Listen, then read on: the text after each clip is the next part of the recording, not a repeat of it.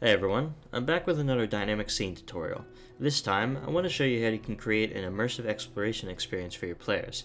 If you've ever tried to run a hex crawl or exploration style campaign, you'll know it can be hard to show what the land looks like, while also hiding locations the players haven't been to yet. Since hiding everything behind a black fog just looks bad for the map, we can instead use an image as the fog layer. I'll be using the map of Cholt from Tomb of Annihilation module to showcase this, but these principles can be used for any maps that you'd want your players to explore. Before we get started, there's two modules you'll need to download in the Foundry add-on manager. First, you'll want to pick up Image Fog, which provides the aforementioned Images Fog functionality. Second, the Less Fog module gives you the extra tools you'll need to make the fog look better for yourself and for your players. Don't forget to activate the modules in-game once you download them. Let's start by finding the right maps. We're going to want two maps, the unexplored version and the explored version. You can find the maps of Cholt in the module on D&D Beyond. The DM's version is in Chapter 2, and the player's version is in Appendix E.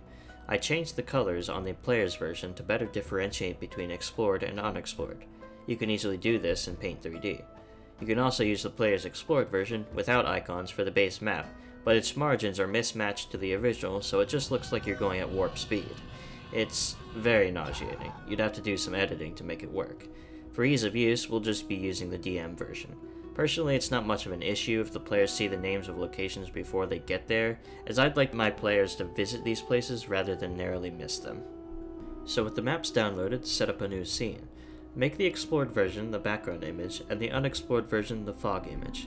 The Cholt map is notoriously difficult to align with the grid, but if you set its dimensions to 3302 by 4458, padding percentage to 0, the grid to even hexagonal columns, the grid size to 59, and the offsets to 5 each, it'll come very close to perfect, and be basically unnoticeable to your players once you turn the grid opacity to 0. Now we need some tokens to track the player's progress. Make an actor and modify it however you'd like. Then go to its prototype token vision settings and change its dim vision down to 0.2. This way, the token will only reveal the space it moves to and a tiny bit of adjacent spaces as well. You will also want to give all your players ownership permissions of the actor. Then place it in the scene and test it out. If there's a potential for your players to get lost, like in Cholt, you'll want to make a copy of the token that only the DM has ownership of, so that you can delete their token once they're lost and place the DM token to track the progress on your end. When they finally get their bearings again, place their token back down so they can find out where they ended up. You'll notice that the fog they have explored gets dimmer. We can change that and other settings in the Less Fog options. Reduce the explored darkness to 0 and change the unexplored to something like 0.6. This lets you see underneath the fog as the DM, but still know where the party has and hasn't been. Also keep in mind the performance hit of these modules. If your game is sluggish, try enabling performance mode for image fog in the module settings. Plus, try turning off soft shadows and token vision animation in the core settings. Your players can individually turn these settings on and off for their client if they find the need.